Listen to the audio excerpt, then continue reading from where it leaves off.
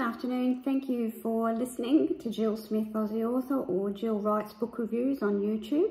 I'm actually following on with yesterday's theme. I'm doing Harry Helps Grandpa Remember, and Karen Terrell writes sort of self-help books for kids, and this is another one of those, but it's actually for kids helping Grandpa, who's got a bit of Alzheimer's, to remember things, and it's a really good book, and she was very good at self-help type things for kids.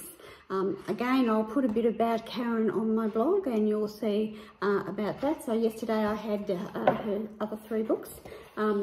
This one, obviously, she got bookmarks and everything. She's a very entertaining reader of these books. She dresses up and shows them to an audience and does little plays. They have a really good theme.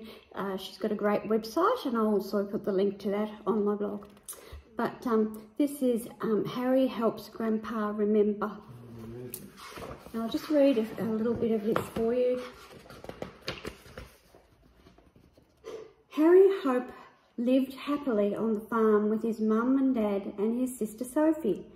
Grandpa and Nan lived in their own house nearby. Grandpa and Harry loved to play hide and seek with Max the dog. So, Harry began to notice that Grandpa was getting slower and he was forgetting things. One day, Grandpa didn't want to play with Harry anymore. "I just want to rock in my rocking chair," grumbled Grandpa.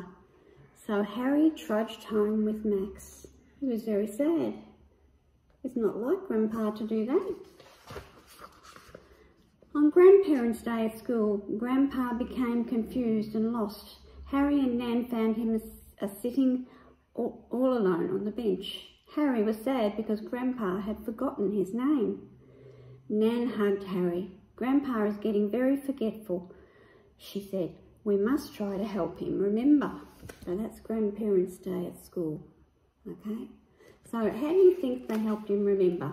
There's lots of ways you can do that. And she gives lots of good suggestions in here that kids can follow that might help their grandparents in a similar situation. And that's something that's really good. So this one, Harry thought of a wonderful idea to help Grandpa remember. He made Grandpa a diary with reminders of all the things he had to do on the farm. Feed the chickens, brush Neddy, milk Daisy, and collect the eggs. There you are. So he gave him a list. Okay, so there's lots of other tips in here, and it is really useful for helping kids. And he took photos and he just generally helped Grandpa get back on track. So, and he went for a walk with Grandpa and they played music, and there was lots of good things that they did that reminded Grandpa of all the things he loved to do. And Grandma was very appreciative of that too.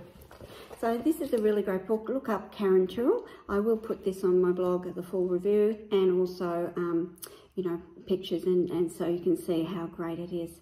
So thank you very much for listening. Have a great day, and listen to Jill Smith, Aussie author, or Jill Writes Book Reviews on YouTube. Thanks very much. Bye.